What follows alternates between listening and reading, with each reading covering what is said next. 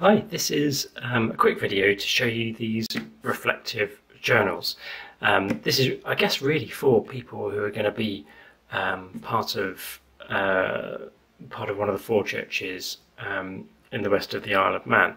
But I guess, if you're somewhere else, you could still take part. I'll tell you what, I'll put a link below the video of a PDF file if you want to make your own one of these. But anyway, assuming you're one of the people who comes to one of my four churches on the west of the Isle of Man, this is a reflective journal. Now, this is just an idea, we'll give this a go, but I'm really keen on helping people to explore how God speaks to them throughout the whole week. If you watch my previous videos, you'll get a gist of that. So I'm going to give you one of these, a little booklet. Okay, I'll show you what's in it. Let's talk through. So to start with, just an introduction to the whole thing, and there's some details of where you can find the videos on YouTube and a Facebook page.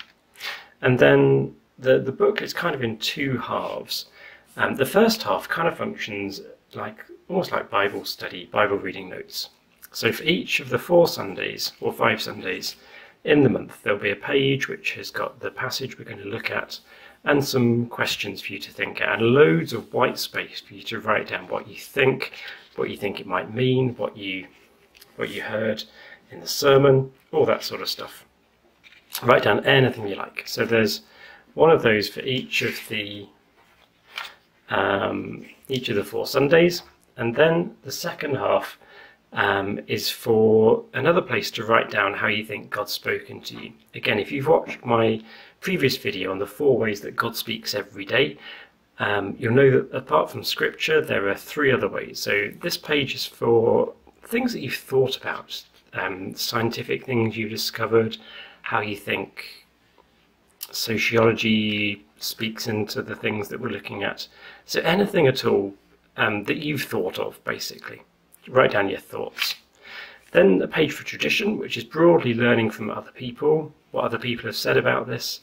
So maybe it could be a lyrics from a song that's in your head, write that down. If you bumped into people and talked to them, write down that encounter. And then experience. Use your spiritual senses to write down here times when you've got a sense that there's something deeper going on.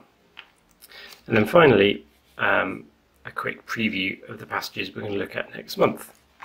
Okay, so the idea with these journals is to just give you a space to write stuff down. So it's often, well, if you're anything like me, you forget things very quickly. And if you jot stuff down, it's a way of making it more concrete, making it more valued. And as you look back, you might find that you see connections forming, and you can unravel the complex message that God's saying by looking at it again. It's going to be private, no one's going to look at it, so feel free to write down whatever you want in it. Don't worry about keeping it neat. If you wanted to decorate it though, if you want to do it in an artistic style, that'd be fab. You could draw and colour in here, stick things in. Use it as you will. But it's there, a reflective journal. Okay, hope you find it a blessing.